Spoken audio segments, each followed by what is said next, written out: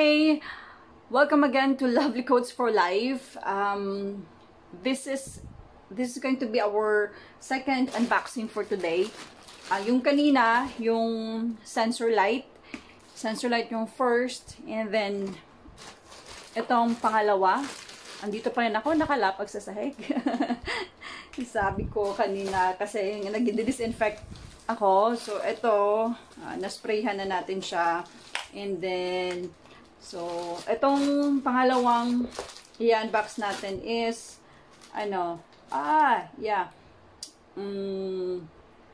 parang camera siya. Yung CCTV camera. This is $499. Hindi kasi maklaro yung print ng pangalan ng item. Appo.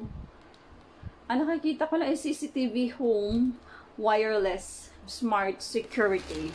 So same reason yung sinabi ko dun sa first unboxing natin for today kung bakit kami bumili nito. Kasi nga 3 nights ago may narinig ako kumakalabog sa likod ng kusina namin sa labas. So, natakot ako. I don't know if aso or pusa. Pero feeling ko kasi tao na parang may, ewan ko kung anong pakay niya. Kaya nga, we decided na bumili ng sensor light. And ito din, CCTV camera. Okay, na pwede magamit siya sa phone mo. Makikita mo siya sa phone mo. Okay, so bubuksan natin siya.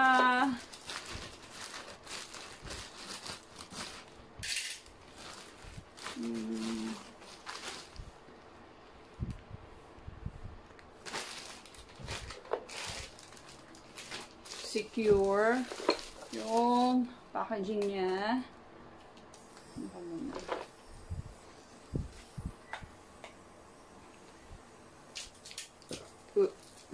Excuse me. Sorry for that.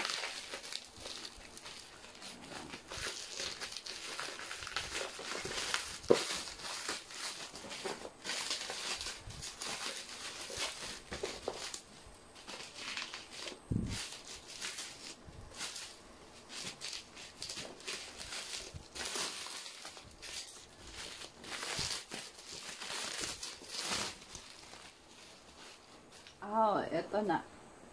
Ito yung name ng product. So, Wi-Fi Smart Net Camera.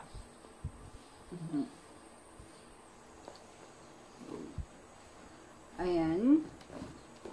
Pero sabi dun sa description, at least 10 Mbps yung speed ng internet connection natin para makakonect siya ng mabuti. So, i-open na natin siya.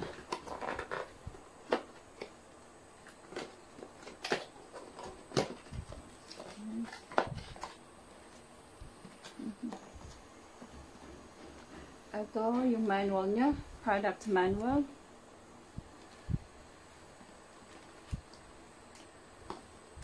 And ang cute niya. Ang cute niya. Oh, ito. Hi. Ano siyang robot?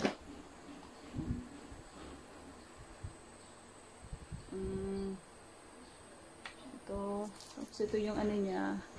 Saksakan. Ayan. And, tingnan natin kung may laman pa ba yung box. Ito. Charger niya. And screw.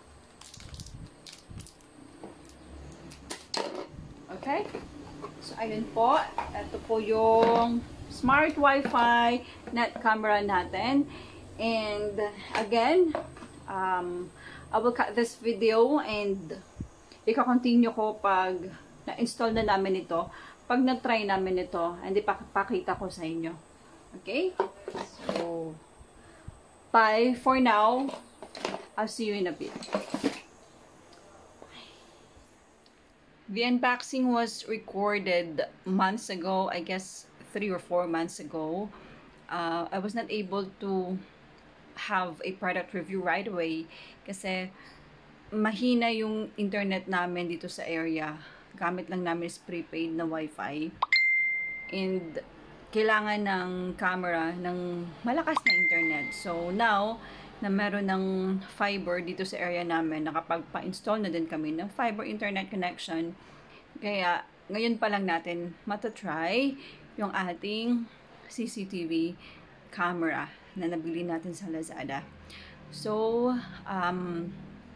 actually, nakalimutan ko na siya kung paano siya i-ano. Kasi, nung time na na-receive ko siya, chinek ko siya sa YouTube kung paano yung paggamit, yung pag-install.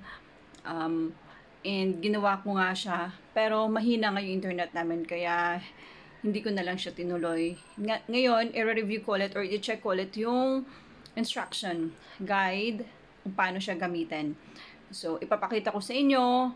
And then, i-check din natin, i-review din natin yung ating CCTV camera. If working na siya. If nakikita na natin na nakapag-cover na siya, nakapag-record na siya. Okay? So, eto na po. And at last, na-try na po natin yung ating Wi-Fi SmartNet camera.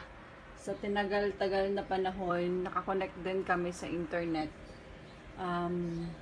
Ayan, naka-plug siya sa power source natin, sa kuryente.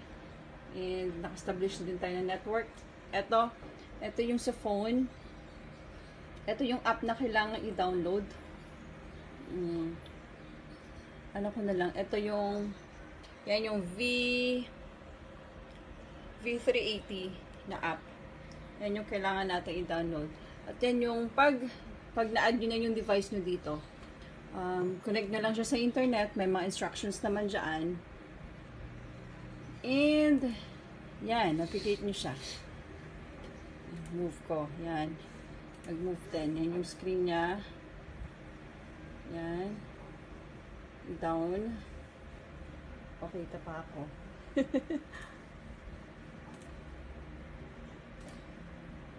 Yan.